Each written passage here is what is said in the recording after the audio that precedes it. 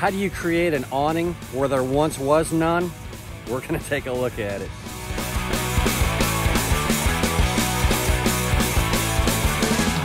So we have learned a lot about these big bunk trucks since we've got this one. We've had it for almost a year now.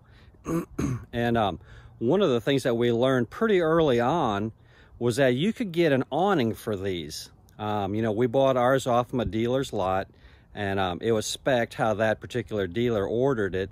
But there's options to these things, and one of them is an awning.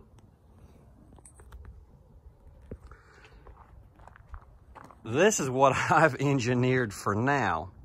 But when you get one from the factory across the whole top side of the sleeper, you can get an awning. And they come out 10 feet from the side of the truck, and they're totally automatic. You just push a button on the inside of the truck, and it rolls out. We can still have that installed on our truck, and we more than likely will. But this is what I've done in the meantime. This comes from my backpacking years. I've taken my silicone nylon, my sil nylon 10 foot by 10 foot backpacking tarp, which weighs absolutely nothing, and I bought a few things from Walmart.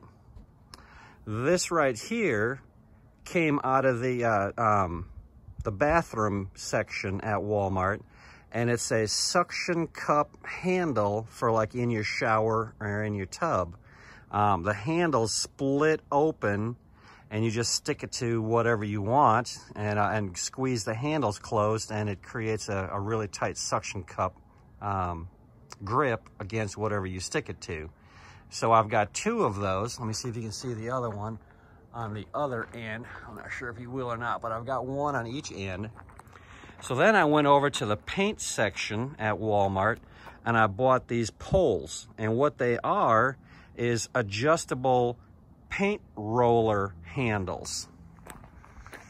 Let's see what it says on these things. They adjust from 4 foot to 8 foot. It's just an extension handle.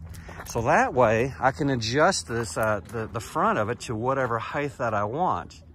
And then I bought some paracord, and you see up in the top here, I've just attached the tarp to that handle with a section of paracord, and then I made some loops in the front here on the tarp right here, and I just set those over the end of the pole, and then I've got another section here with another loop in it.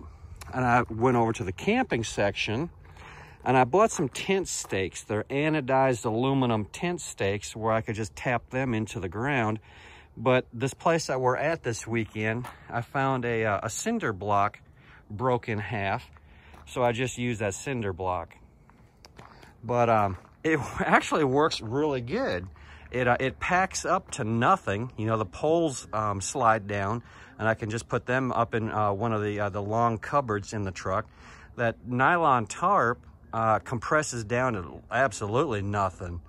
And so for right now, I guess you could say I've rednecked the heck out of it, but it actually works pretty good until we can go ahead and get one of those factory installed awnings that goes across the whole top of the sleeper. This is working pretty good for right now.